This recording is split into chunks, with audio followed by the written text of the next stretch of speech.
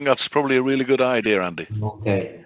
Okay, good afternoon, everyone, and a very warm welcome to this PetroSkills webinar. I'm Andy Gibbons. Some of you on the call may have met me previously. I'm your contact point, your account manager for PDO, and I'm acting as your producer today. This is one of our PetroSkills webinars that we're running as part of a series at the moment that we call Tech Tuesday. And we have a number of different webinars on many different technical subjects related to oil and gas. And if you go to our website, which is www.petroskills.com, you can see details of both the future webinars and also recordings of ones that we've already completed, if there's something that's of interest to you and you've missed that. We're also, for PDO, doing a second webinar on Wednesday. You'll have the pleasure or the misfortune to hear me present on international best practice in process safety management, and that is at the same time on Wednesday. So Wednesday, 2 p.m. Oman time. So before I hand over to Ron to introduce himself and to present the webinar, I just wanted to point out a couple of things to you. First of all, your microphones are on mute. We do that on purpose from experience with this kind of webinar, because background noise can affect the quality of the sound and can make it more difficult for people to hear. So we have muted the microphones on entry. We will have a time for Q&A at the session. And to be able to send any questions to us, you'll see on your webinar, on your WebEx control panel, you have a chat box. And you can select who you send it to. You can send it to all participants. You can send it to all panelists. You can send it to just Ron. But because I will be fielding the questions and asking them at the end of the session, then please just don't send them to just Ron, otherwise I'll miss them. So send them to all or send them to all panelists. That would be absolutely great. You've got a few other controls. You can put your hand up. So there is a hand on the bottom left controller of the participant box.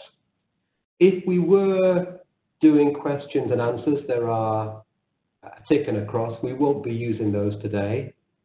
There are also some emojis that we would use in a training session, which can be go slower or go faster to flag to the presenter that we need to speed up or slow down. They don't really matter for a 1-hour webinar. And you've also got some smiley emojis, etc. that please feel free to use if you wish. So that's really all I've got to say. And Ron, I'll hand over to you. Okay, Andy, thank you very much. Might be an idea to start some dialogue with some of the attendees. I've noticed Zainab couldn't hear, but I'll leave that with you, Andy. In the meantime, let's get started on this webinar. We are recording this webinar, so you will be able to download the recording later and possibly share that with your colleagues. Okay, right now, the idea is we're going to be talking about asset integrity of static plant. So we're going to be talking about pressure vessels, we're going to be talking about separators, we'll be talking about tanks, piping, and so on. And the intention is we want to make sure that our equipment is in good enough state, good enough condition, that we do not get a loss of containment that could lead to a possible fire or an explosion. Okay. All right. First of all, the legal bit. The legal department's insisting that we say this first. The information that we are talking about is generic, and when we actually developed this, this was for public consumption. So this covers upstream, midstream, even downstream. And so we're not guaranteeing anything. We're trying to help you, but sorry guys, no guarantees. and we refuse any liability. But that's just the legal bit. As Andy said, there is a participant list and there is a chat window. Now, you should be able to identify this. If you go to the top of your screen, you will see one thing that will be there. That will be the participants in the chat. It might not look quite like this, but you should see a pull down for a participant screen in a chat window. If you pull down the participant list, you should get a list something like this. The main thing is you will get a picture. You should be able to see me. This is me, waving hi. Andy Gibbons is also there. And these are the buttons that Andy was talking about on the bottom. So as Andy said, please feel free. On the chat window, where it says send to host, presenter, and panelists, please, this is where I'd ask you to put your questions. And Andy will collate and gather those questions, and we'll go through them at the end of the webinar. So, who's this guy on the other end of your TV screen? My name is Ron Friend. I've been around for quite a while. I started my working life in 1970. So even though it says 40 years experience, it's actually a bit longer than that now. I started my working life as a marine engineer with Shell tankers. So I am a Shell person. I was with Shell tankers from 1970 through 1984. And in 1984, Shell sent me to, guess where? Oman. And I joined PDO as a mechanical supervisor in Fahud in 1984. I quickly became section head, and I ended up being head of technical support, covering all of North Oman. I left PDO in '89. I set up my own consultancy, and I've been working around the world. I worked in every continent apart from Antarctica. As far as I know, there's still not a lot of demand for oil and gas in Antarctica. I joined John M. Campbell as a speaker, as a trainer in 2011. I became discipline manager, and then I became head of facilities training in 2016. So if there's anything you don't like about PetroSkills training, I'm sorry guys, but the book stops here. So if you don't like anything or you've got suggestions for improvement, please let me know. My email is just ron.friend@petroskills.com. Okay. And it's really nice to be back in PDO. Okay, so what we're doing in this webinar, it's only 1 hour long. We can't do too much. But what we can do is look at some of the big issues with integrity of static plant. And the biggest thing that we worry about is how on earth can I make sure that I do not have a loss of containment? Because the product that we have inside our static plant, it's a hydrocarbon, it's got lots and lots of chemical energy. We're also finding lately we're having more H2S. So a loss of containment is dangerous. On top of that, not only is it a dangerous environment in which we have to work, if you do have a loss of containment, then there's a big financial impact on the company too. So on the one side, we want to be safe.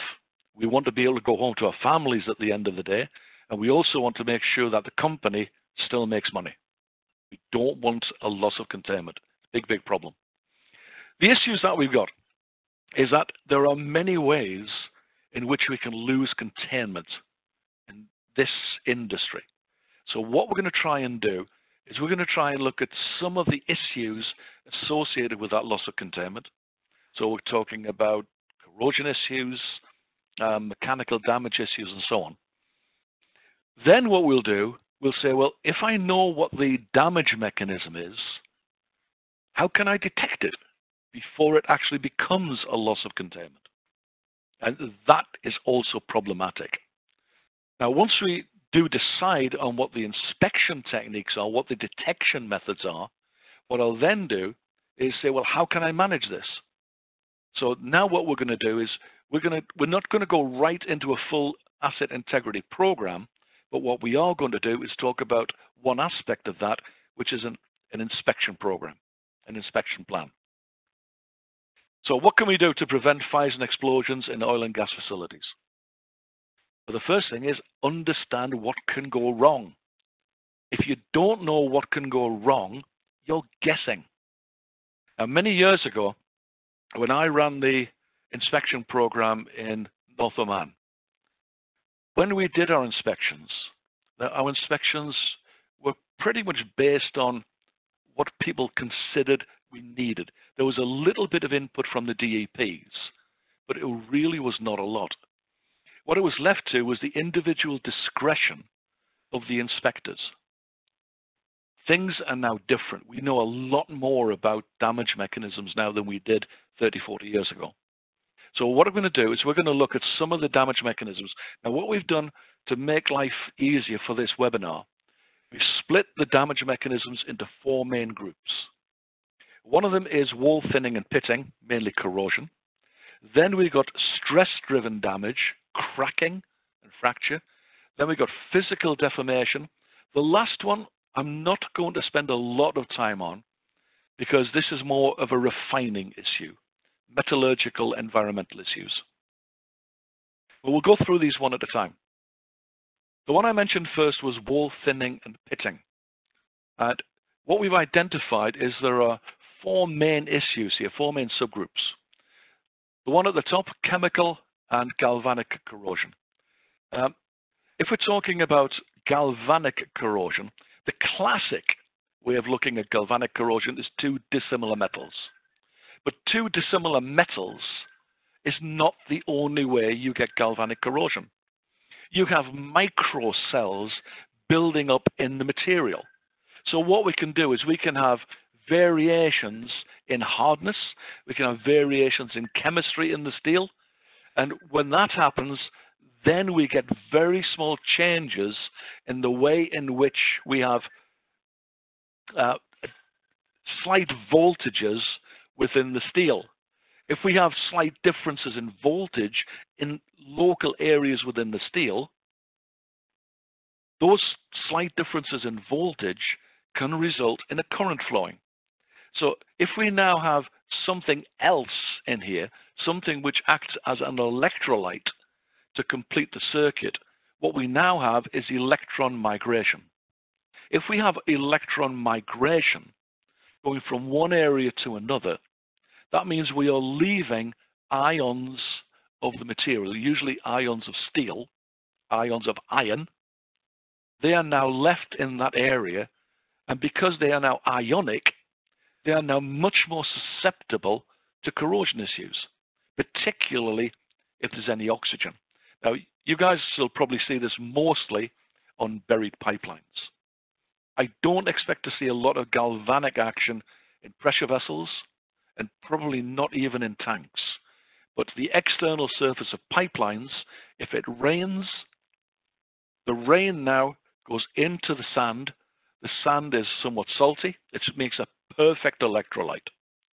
So now what we've got is this electrical circuit, and what you end up is pitting. So you have to figure out a way of actually, first of all, identifying that and then protecting it. There are other issues there. It's not just galvanic corrosion. We also have issues here with chemical attack. That could be a change in the process. So things have changed in the reservoirs over the years. And certainly in the early 80s in the Fahud area, we did not have any H2S. We didn't have to worry about H2S attack, but it's now something of an issue. So things do change. And then we've got to consider, are our materials going to be acceptable for these new changes? You might have corrosion under insulation.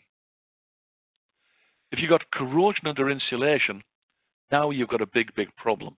It's not so much of an issue in Oman, although it is a problem, but it's mainly those areas where there's a lot of rainwater. Europe has a big issue, North America has a big issue, Far East also has a big issue. But anywhere where water can be trapped can be a problem. If you've got cryogenic plant, that can also be an issue, because in normal operation, it's not too bad. But during the cool down and the warm up, then we can have liquid water or liquid condensation inside the insulation. Big problem. You could have a problem with your inhibitors. As your operator change, does your new operator know how to inject the inhibitor correctly?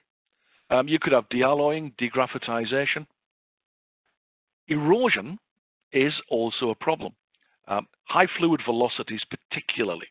If you've got a high fluid velocity, particularly if you've got contamination and a lot of turbulence, then that high velocities will scour away on the inside, usually of the pipe, but I've also seen it inside separators. Can be a problem. I mentioned there about cavitation. We did have an issue years ago when I was in for Hood, when we had a failure of a flow line in the Hood area. What actually happened is a local guide came in and said we killed his camel. And I went out to have a look at it, and sure enough, there was a big leak, and it was contaminated fluid. There was a high water content in the oil.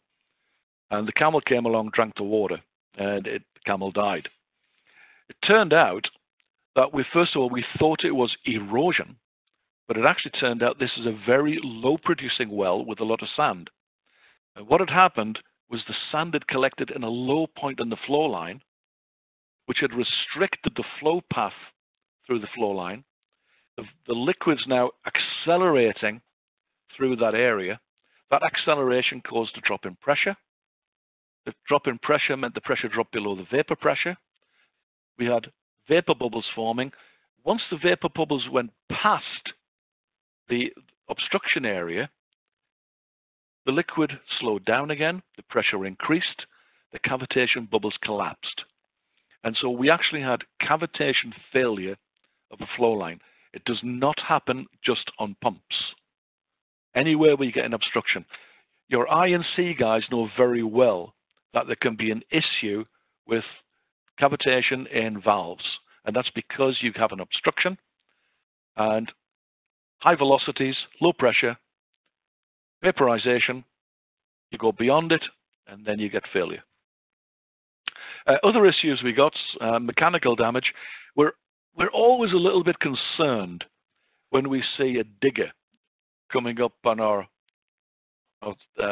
site, and if we get a digger, we've got to make sure that the digger is not going to be digging up a buried pipeline. So that's why certainly in the MLPS and so on, then we have, if we're digging in that area on the work permits, it will say something like hand digging only. So definitely an issue. Brittle fracture, low temperature. And I know what you're going to say. You say, we don't operate at low temperatures. Well, just be careful. Because what can happen is if you've got, let's say you have an event where the emergency stop valves are closed, the blow-off operates, so now you're depressurizing your pressure vessels. What could happen, particularly if you've got high volatile liquids, like NGLs or even LNGs, not so much LNGs, but LPGs. What can happen then if you depressurize, then you get a rapid vaporization, and then we get the Joule-Thomson effect, so temperature can drop, and it's not that unusual to get a temperature dropping below the brittle fracture. So you need to know what your minimum allowable temperature is on your pressure vessel and your piping, and just make sure that you can't get below that temperature. MIC is an issue, and it's not just an issue in North America. It's an issue all over the world. Anywhere where you can get sludge forming, you have the potential for bacteria to actually build up underneath that sludge. Now, because the bacteria is living under the sludge, it breathes anaerobically. If it's anaerobically, then that means there is no oxygen. If it's breathing without oxygen, it will exhale something different to what we exhale. And a normal person, you, me, anyone, as part of our breath exhalation, we will exhale H2O, hydrogen and oxygen. But this bacteria does not have access to oxygen, but it may have access to sulfur. So then it actually uses the sulfur in its respiration process. So it exhales H2S. We now get the H2S building up around the bacteria, and what we tend to get is a classic ring or rosetta shape, and that can give us very rapid damage in pressure vessels and piping, and even in tank flows. It can be a big, big issue.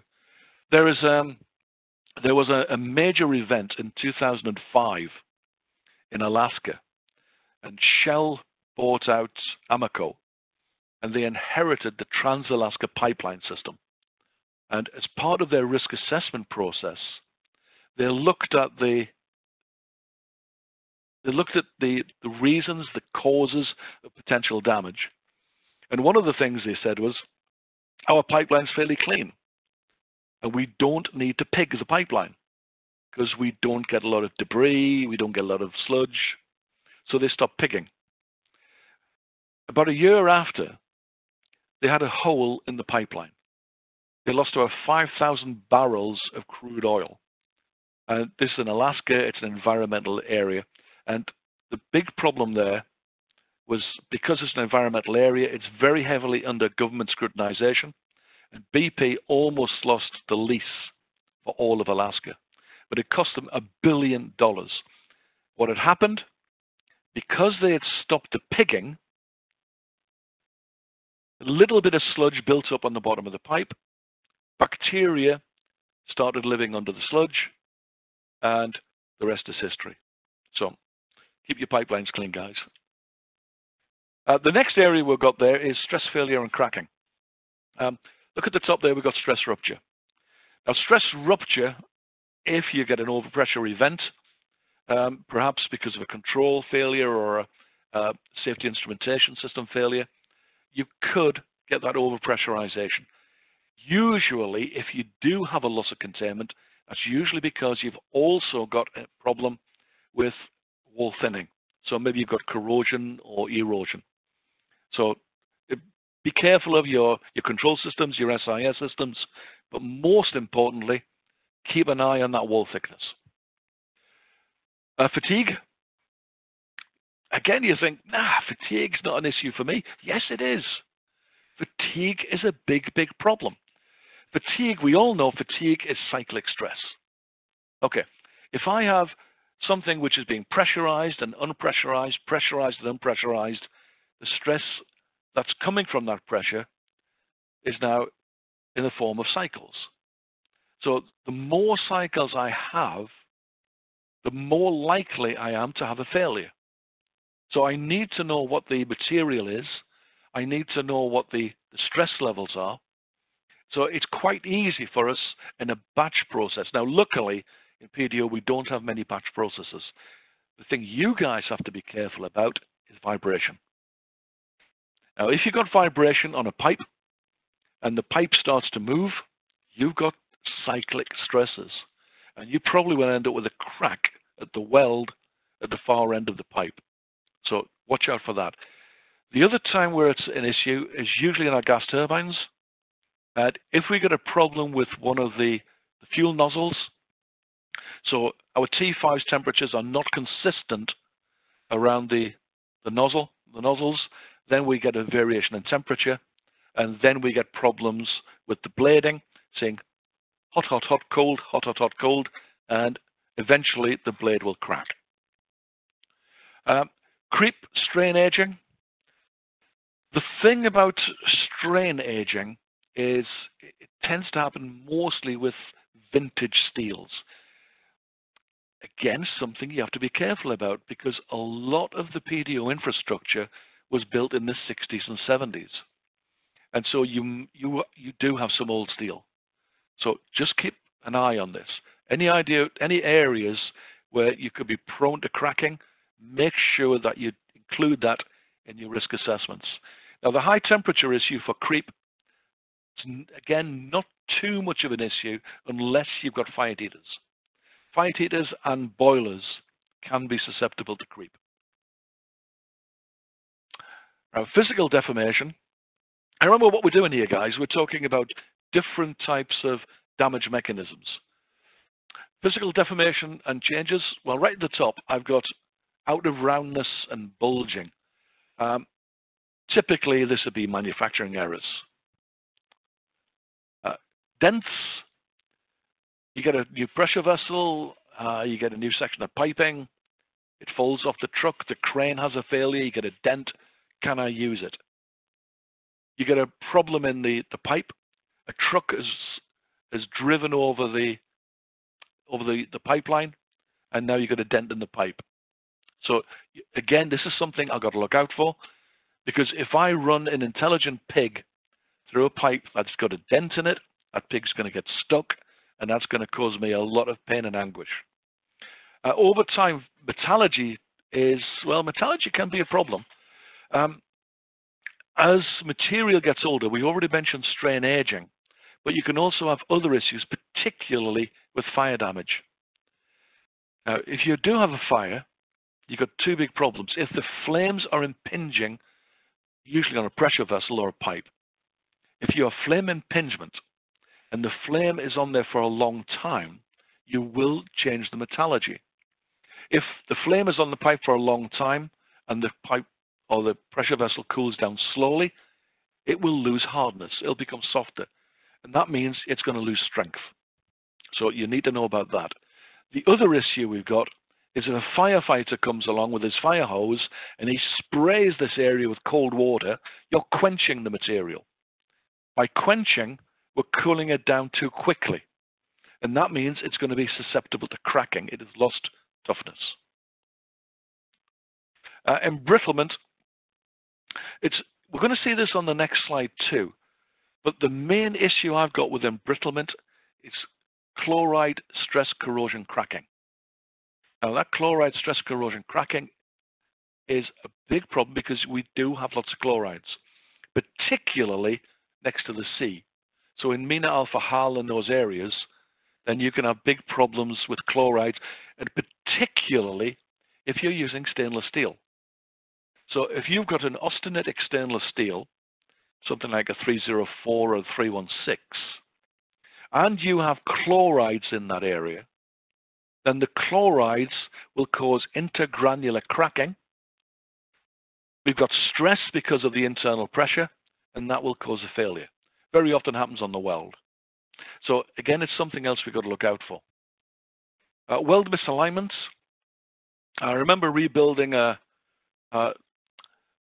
floating roof 50,000 barrel tank in the MLPS in Fahud, and we did have corrosion on the shell plates, and so several plates on the bottom course were cut out. We ordered new plates, and when they came, they didn't quite fit.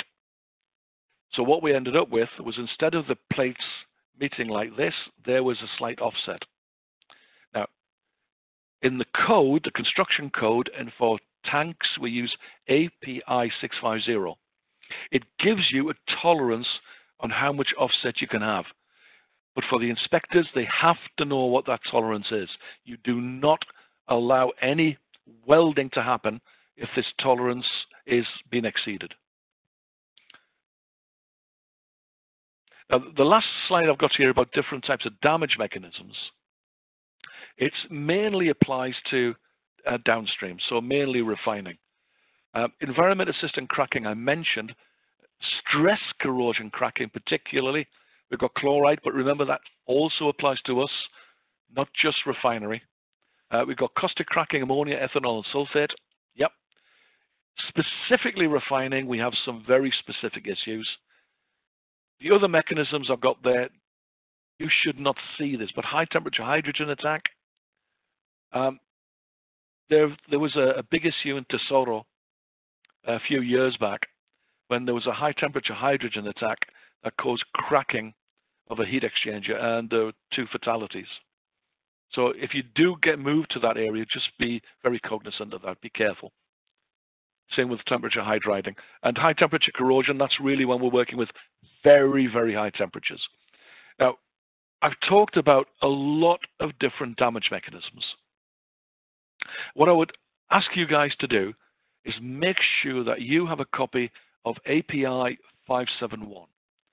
It's not a document that I'm going to sit down and read. It's a reference document. But all of these damage mechanisms that I've discussed, and a lot more besides, are identified in 571. Please do not be put off by the fact that it says damage mechanisms affecting fixed equipment in the refining industry. This works for us too. All the damage, well, most of the damage mechanisms we see are included in 571. There may be one or two others, but the majority are in here. So we've got a problem. I've got lots and lots and lots of ways in which my equipment can lose integrity. So if I lose integrity, that means I've got a potential for loss of containment. If I've got a loss of containment, my hydrocarbon is going out into the atmosphere. If I'm losing my hydrocarbons, well, eventually it'll find an ignition source. And that's when you have the fire and the explosion. So what we need to do now is to figure out what the possible damage mechanism is. By understanding the damage mechanisms, hopefully I can design most of them out. So right materials, right cathodic protection, right corrosion inhibitors, right thickness of materials, and so on. But there's still the possibility that something could go wrong. So what we need to do is decide what is the appropriate technology for inspection. And this is where we have our next problem. Because there's a lot of them. There's a bunch. So how on earth can I decide on what is the right type of inspection for the defect I'm facing? Now, for an example, you might find on a separator. So you've got a gas and oil gathering plant. I've got separators in the plant. We've identified there could be pitting around the oily water interface. There's a potential for laminations. I've seen major laminations on the head end of separators. Don't worry too much about laminations as long as they're parallel. Remember, we are talking about loss of containment. If the damage mechanism does not affect the integrity of the equipment, don't worry about it. But if it does, you need to decide what is the right inspection technique. Now, what I'm going to talk about over the next few slides, I'm not going to look at every one of these. That would be crazy. We just don't have the time anyway. But I'm going to pick out 4 inspection technologies or techniques. And what I'm going to do is I'm going to say what's good about this technique and what's bad about this technique. So what are the pros and what are the cons? Now, once we know the advantages and the disadvantages, we know its capability, we then say, well, how does that match up with the damage mechanism I'm expecting to see? Now, the one I'm going to look at first is just simple, visual. Well, that's not an inspection technique. Yes, it is. If you have a look in the Boiler and Pressure Vessel Code, if you have a look in Section 5, which is NDE, Non-Destructive Examination, there's a section just for VT, visual test. Now, the good thing about this, relatively easy. In fact, you see a gentleman there looking inside a borescope, so you can use technology. You can use borescopes, magnifying glasses, mirrors, a ruler, a pit depth gauge, and so on. Areas where you cannot get in directly, you can use cameras. That's fine, it works, as long as you can actually identify what the problem is. What we do have over here, under the pros, if I can see a defect, I can measure it. That means I can have dimensional accuracy, and it's fairly quick. If you go and look, you do VT on a piece of equipment, you go up to it, well, the first thing is you've got to be able to see it. That means one of your cons is VT can only detect surface macro defects. So it's got to be big enough to see, and you can only see something on the surface. If it's a defect which is inside, like a casting defect or an internal crack, forget it, you can't see it. Not only that, the surface must be clean and free of scale. So you have to be able to clean it. And that can cause some problems. So the thing about VT, it's quick, it's relatively easy. I can see major problems quite easily, but I'm only seeing problems on the surface. Now, VT is usually required on things like weld inspections. So before you do anything else, you do VT. I go and have a look. I see, is the major undercut? Do I have a lot of weld spatter? Do I see cracks on the surface?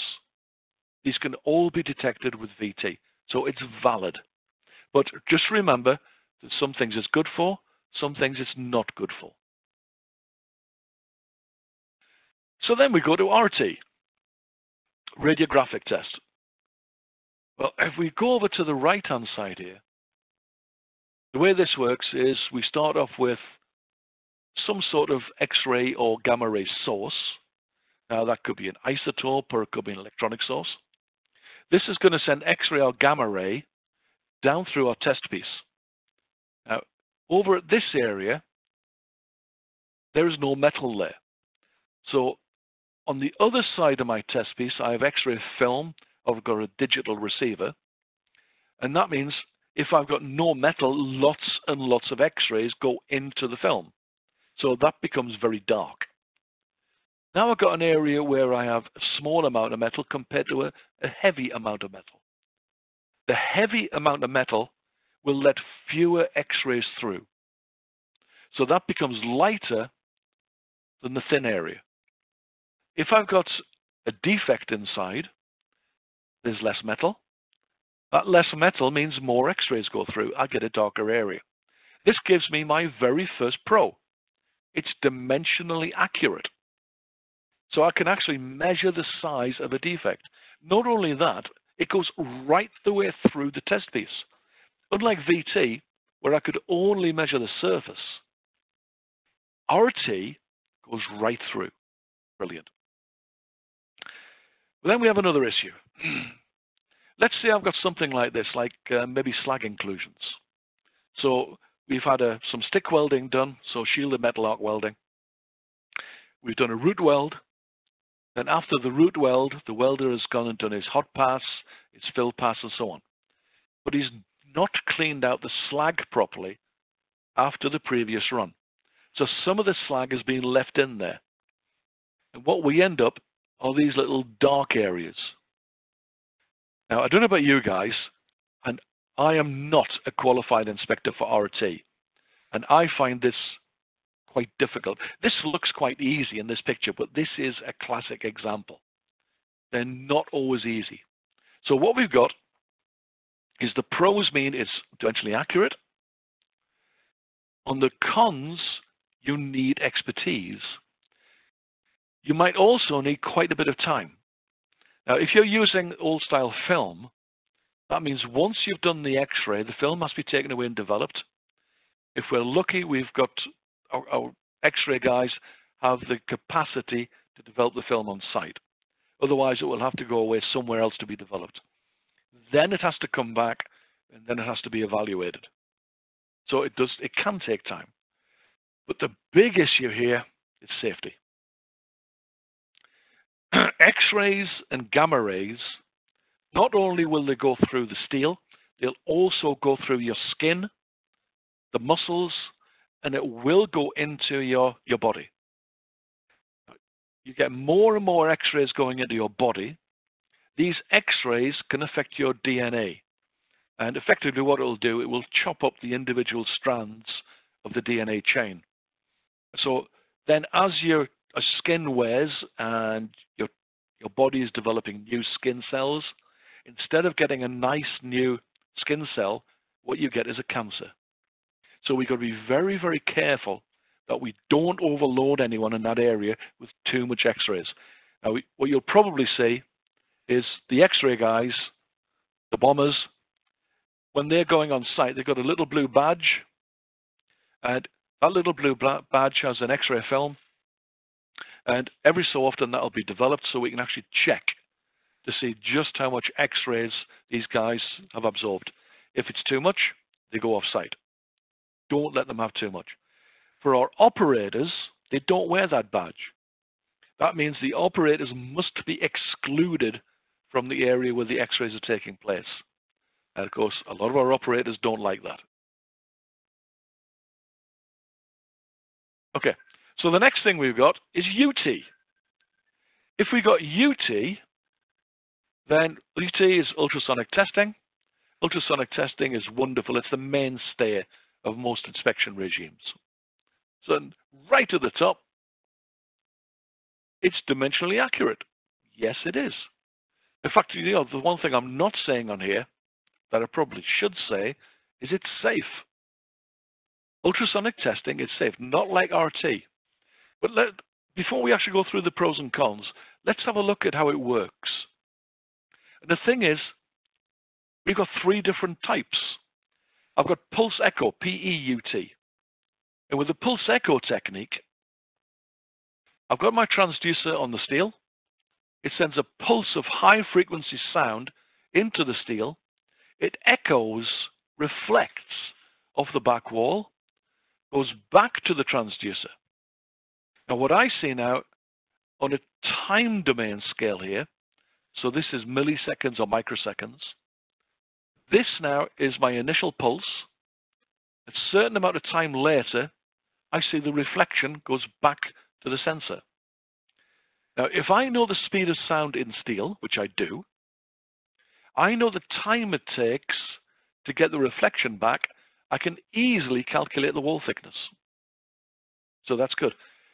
What we will have to do, though, is make sure we put a coupling fluid between the transducer and the steel, just so we don't have too much attenuation of the signal.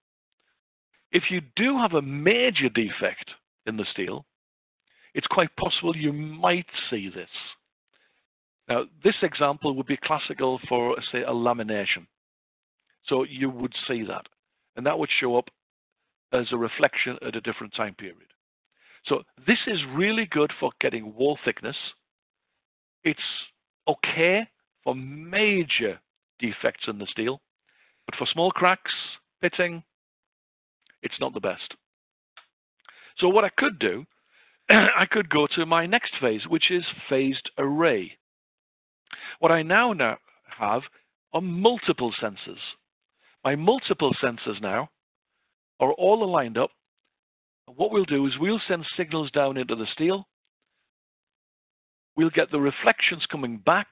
And because I've got multiple sensors, and I can also move this around or I can steer it, what I can end up with is enough data to actually build up an image. So now I can get a pretty good picture of actually what's happening inside my steel. And it's not uncommon to use this to check welds. Not only that, I said it was safe. This is a picture of one of my grandsons. And when my daughter-in-law went to the hospital to get a scan, they used phased array, and there he is. He still has a big head. No, it's a normal size head. But the thing is, it's safe, because I would not have allowed my daughter-in-law to go and have this done if it was X-ray. That would be very, very different. Now, there are some issues with this. With phased array, if I've got a defect which is in line with the ultrasound waves, it might not see it. So it can miss some defects. So it can miss particularly some cracks. Now, over the years, we actually went a stage further, and we went to look at time of flight. This is very similar to phased array, but instead of reflection, it uses diffraction. And now I've got two sensors. And as the signal goes round, it reaches an area of change of density. It diffracts the signal. Now, again, we get enough information. This builds up inside the computer, and we get a pretty good picture. And in fact, if we go further in this, this is a time of flight picture of my other grandson. Well, one of my other grandsons. And you can see the picture on this is very clear. Now, a lot of time when we say time of flight, what we've actually done is we've combined the diffraction technique and the reflection technique. But it's very, very useful. Now, if we look at the pros, it's dimensionally accurate, 100% penetration, just like RT. Results are immediate because you're using a computer on site. With phased array UT, I don't necessarily have to move the sensor a lot. I can actually steer the beam electronically. Time of flight has got very good defect detection. The defects, sorry, the cons, I do have to have access to the surface. That means if you've got insulation on the surface, the insulation must be removed. Pulse echo is not good for defect detection, but it is good for calculating wall thickness. Phased array UT, difficult to detect cracks which are lined up with the waves. Time of flight does have dead zones. In fact, you can see an idea of these zones in this image over here. But a good technique, in fact, some of the modern machines now are combining both of these, and that's very good. So what we've got is, it's a very good technique. One con I've not actually mentioned, if you do have a combination of phased array and time of flight, they're expensive. Now you think about it, only 10 years ago, a hospital would have something like this that would cost them $3 million. The price has come way down now, but we're still talking many, many thousands. But the price has come down a lot, and you're seeing a lot of contractors now are using this. And just the last one on this part of this section is magnetic techniques. Now, magnetic, two main types for us. One is MPI, and with MPI, I can use prod or I could use yoke. This is a yoke, and this is electromagnets. So now the lines of flux are traveling through the steel. If there's a defect like this, the lines of flux are trying to bridge the defect. So now we spray on metallic particles, which are, they're made usually of some type of iron. So at least if they can catch the magnetic field, the lines of flux. So the point is, these little filings, they will cluster around the defect. Now, this is usually used quite a lot for welds to detect cracks. It's pretty good. There is another technique which is called MFL, which is very similar, but instead of using metallic particles, I use a sensor. This is like a Hall effect sensor. This measures magnetic field. Now, with something like this, I could use this in an intelligent pig, which I could send down a pipe. This is sending signals out. It's collecting the information back in again. It knows where it is. It means it can collect a lot of data over a long distance. It can store that data, and it can feed it back to you. If I'm doing a tank floor inspection, I'll probably also use MFL. It's the modern way of doing things. The pros, quick to deploy. It's safe. It's magnetism. MPI is good for weld checks. MFL good for pipeline and tank floor corrosion pitting. The cons, I can only use this on ferromagnetic materials.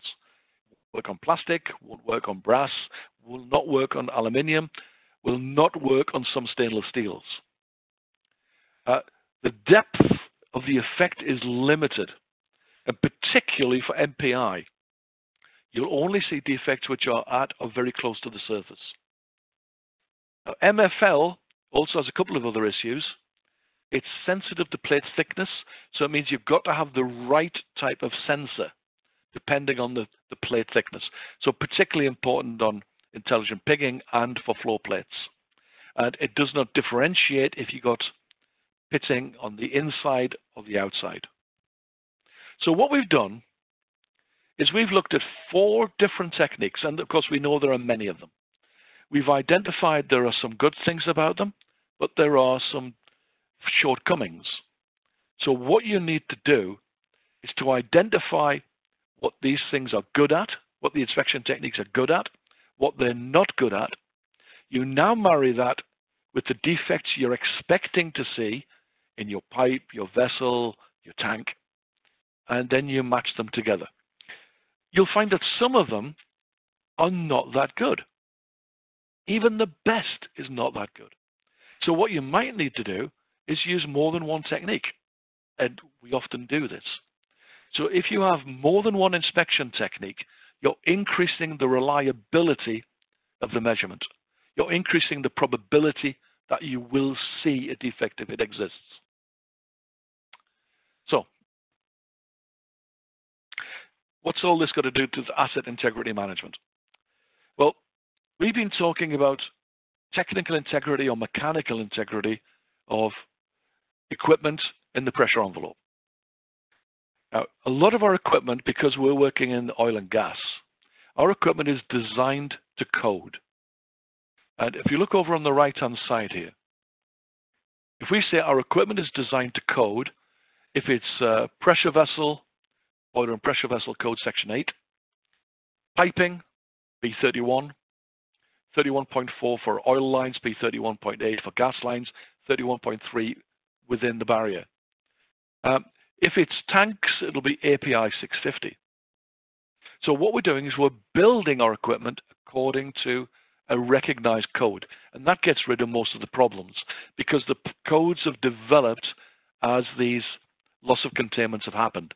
And we realize where the shortcomings are. We reflect that in the code. We make it better. Now, what we also do on top of that, we have an inspection code. So API 510, 570, 653. So these are tuned to the type of equipment we're using it with. Now, if we take the inspection code and we marry that with what we expect to see, what we now have is a fairly powerful technique. To go even further, if I try to assess the risk associated with each of these damage mechanisms, with each of these inspection types, with each of these different types of equipment, that will help me fine-tune my inspection plan. So say, for example, I've got a potable water tank right next door to a gas header which has got a lot of H2S. Now, according to the traditional inspection codes, they would be inspected at more or less the same interval. Because these codes are only concerned with the damage mechanism itself, not with the consequences. If I now take a risk-based inspection methodology, I can now identify what are the implications if this loss of containment occurs. What it means is I'm going to spend a lot more time inspecting that H2S header than that potable water tank. If you do find a defect, I can do a fitness for service standard. Now, if you take all of this together, all of this stuff, you now have the beginnings of an asset integrity program. It's only the mechanical side of things, only the physical aspect. You still have to look at other things. Now, Andy Gibbons will be looking at this on Wednesday, the other issues. Now, API and ASME have not really developed an asset integrity program, except fairly recently. They've published bulletins and recommended practices for pipeline. And what they've also done, very specifically for offshore, and this is very recent, they've started to publish asset integrity management, AIM, for moorings, for risers, and for floating systems. So watch this space. This will start to come out over the next few years for other types of equipment. But the main thing is, I want to get back into this thing about risk. How can I use a risk to figure out what I should be doing with my inspection plan? Right, this red line here, this is meant to be a process parameter. If my process parameter stays under control, life is good, I don't have to worry. If it goes out of what I consider to be good control, what I might have is a process shutdown. That means an alarm goes off in the control room, an operator shuts down that part of the plant, or he makes a change. If the operator cannot do that, we end up with an emergency shutdown.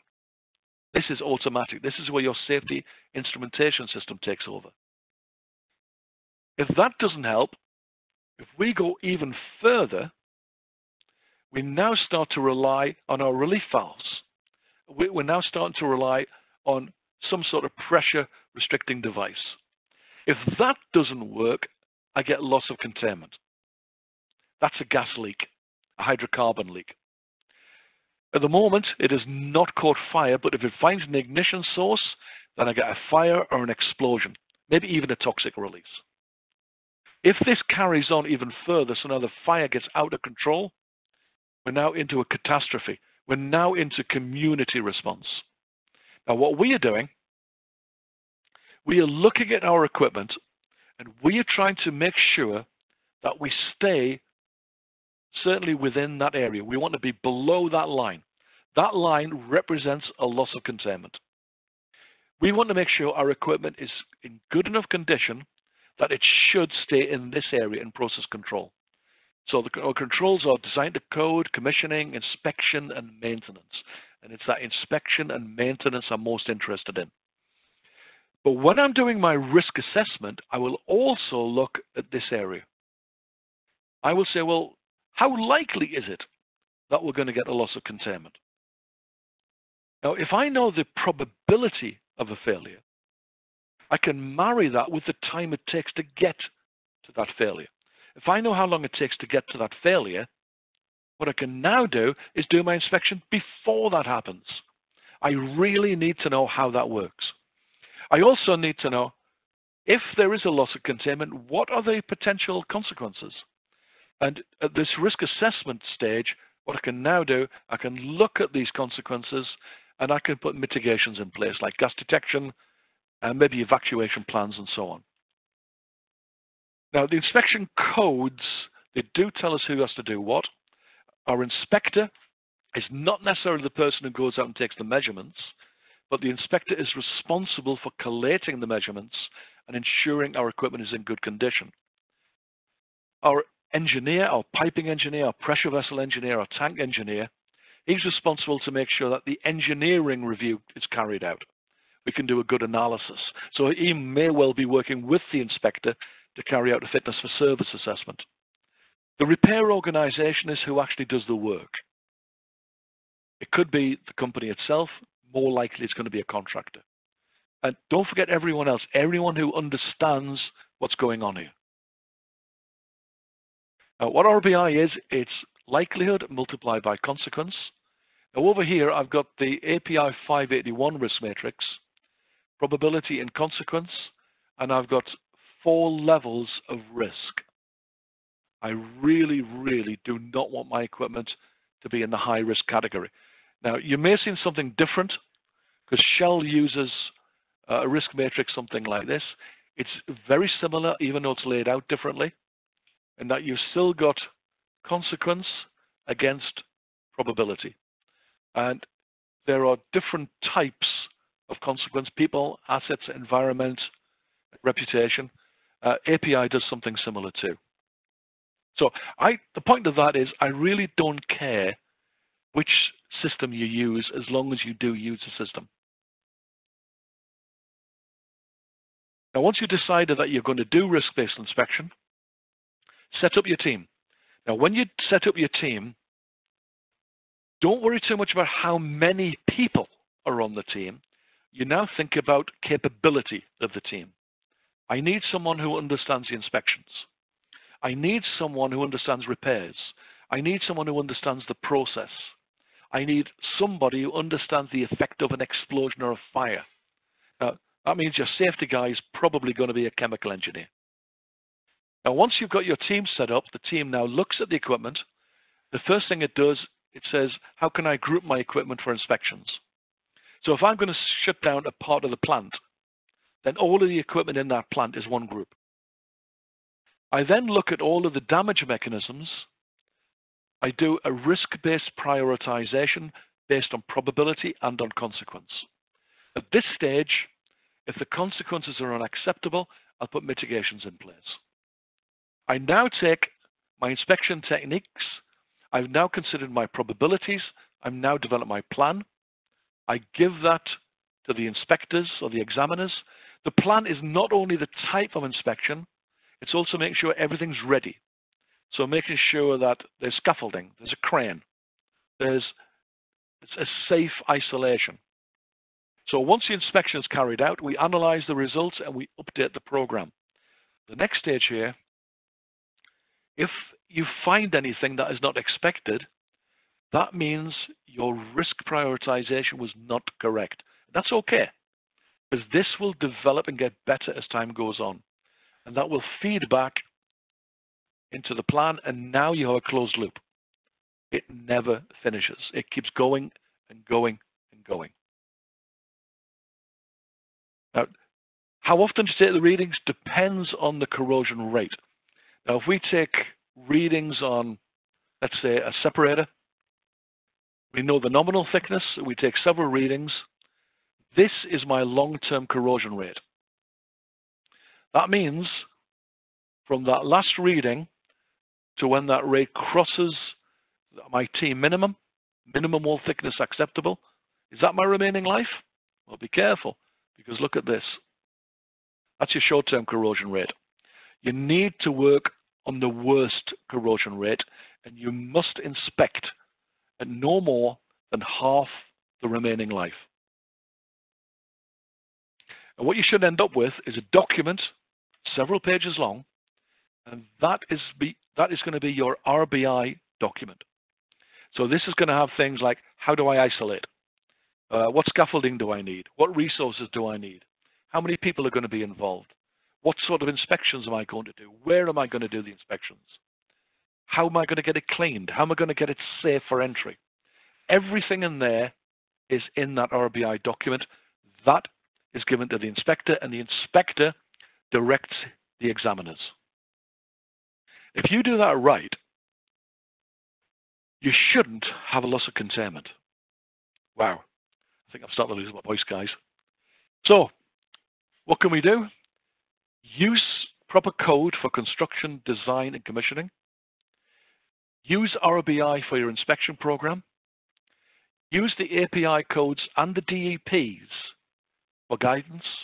Use your fitness for service to quantify the extent of the damage. Inspect, inspect, inspect, record, record, record. And don't forget, you won't get it right the first time. Nobody does. Nobody gets it 100% correct. So when your inspector goes in and realizes you haven't picked up everything, make sure you include that in your plan. So the endpoints. The physical causes, loss of containment. What can I do to prevent the fires and explosions? Inspect. Don't forget to do the repairs. And that means if your inspector says, I need to shut this piece of equipment down, talk about it for sure, but really take it seriously. Do not just keep extending the life of this piece of equipment on paper, because sometime it'll bite you. To decide on the right technologies, identify the pros and cons. Don't be frightened of using more than one technology.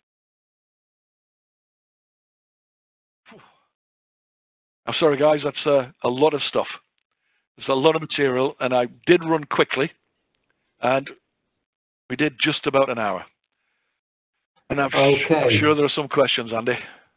Thanks, Ron. Just to remind everyone, if you do have more questions, then please drop them into the chat box so that we can pick those up and answer those. So please get firing away now.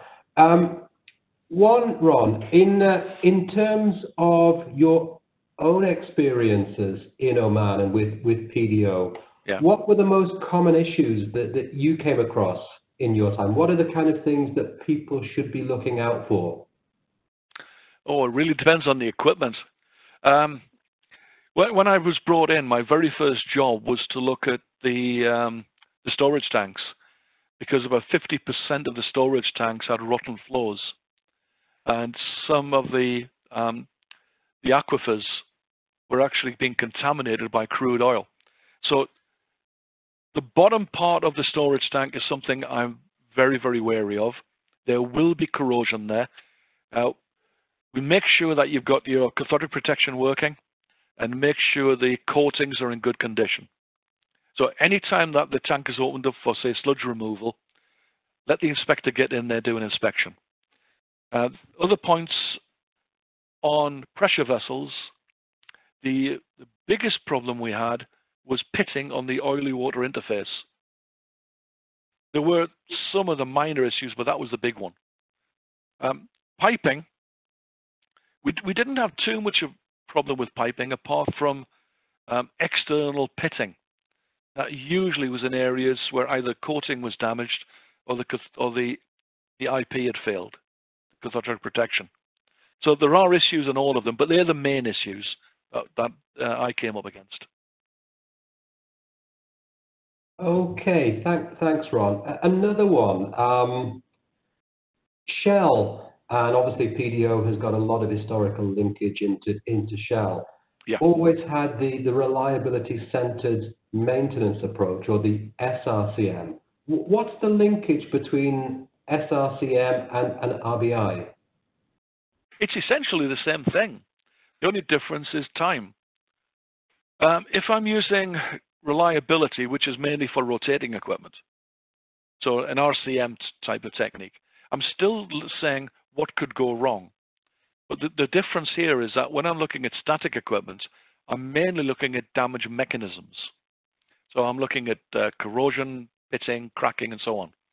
When I'm looking at reliability of rotating equipment, there are many, many more types of damage mechanisms.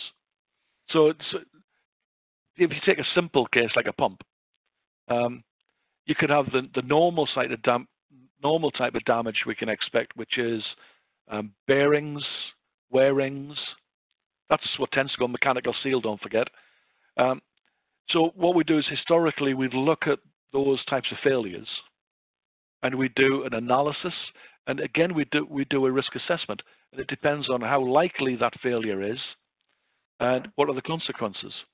So say for example, if it's a water injection pump and you've got 8 water injection pumps operating together, one of them goes down, the consequences aren't usually too bad.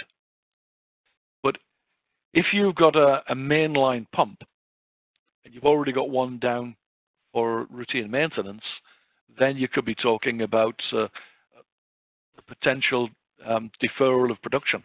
That could be big. So what I would do is I would identify what the probabilities of failure are, and I would really do something fancy like Weibull analysis. People get frightened with Weibull analysis, but honestly, it's real easy. So I would do that. And then what they'll do, a good Weibull analysis would tell me when I can expect to have my defects, statistically. So then I would do either my change out or my inspection program, maybe a vibration, to actually detect the problem before it becomes a failure. So essentially, they're the same thing.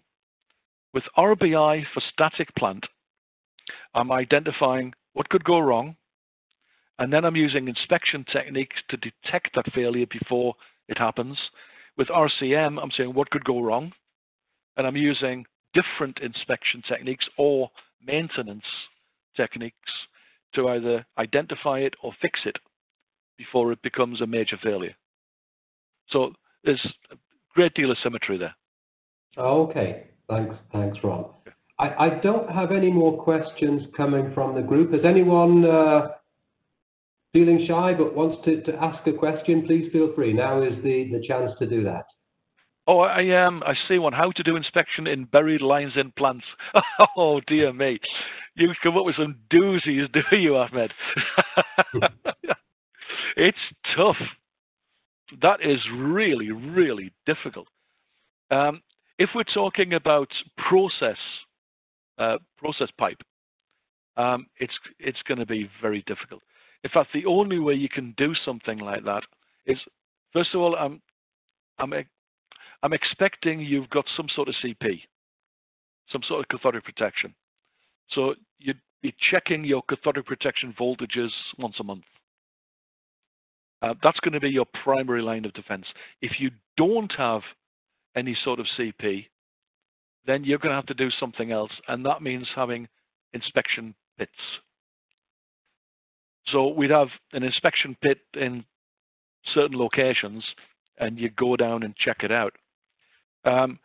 A lot of companies have said there are some really good techniques for detecting leaks, um, and even some good techniques for detecting corrosion in buried pipe. And if you can't get a pig down it, in my experience, it doesn't work. So I'm sorry, it's tough. So there are your options. Do your CP first.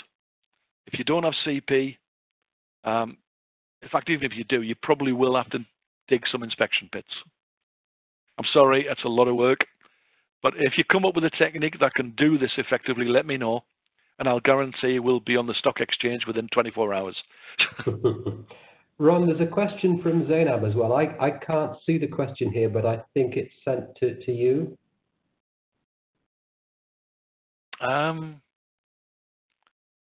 Don't see it.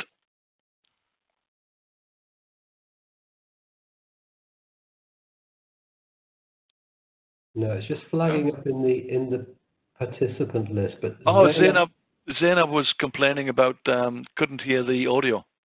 Right. Okay. That's probably all it was. Okay. Any further questions? Anybody, please shout up now, or we can look to wrap up there. Ron, you could maybe say a little bit about the PetroSkills courses that link to this subject. Yeah, this is the shameless advertising.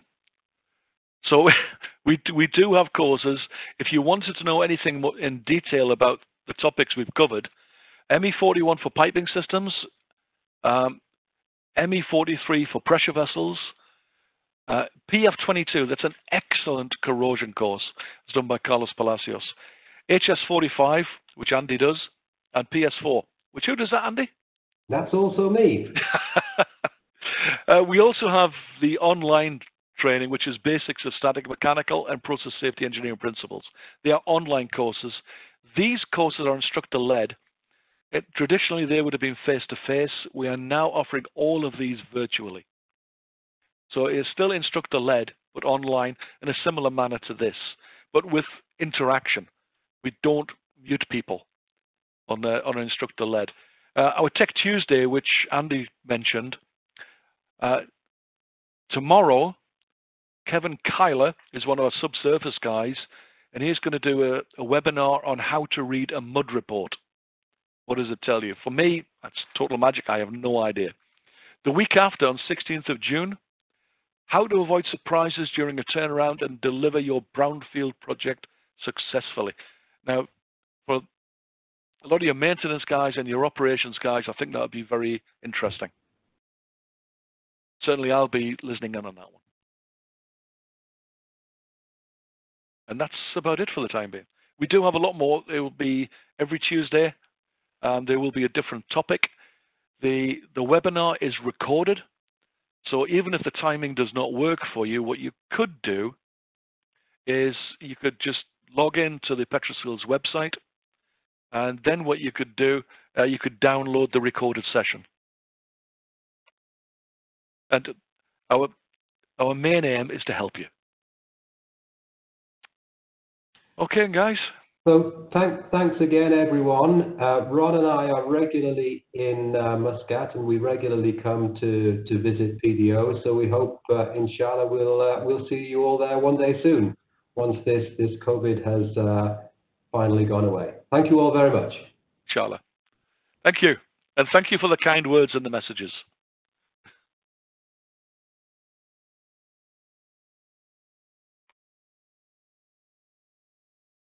Okay, I think I need another cup of coffee. Okay, Nandi, I think I'm going to sign off now. Cup of coffee, Ron. Okay then. Okay. All right, I'm going to sign out. Okay.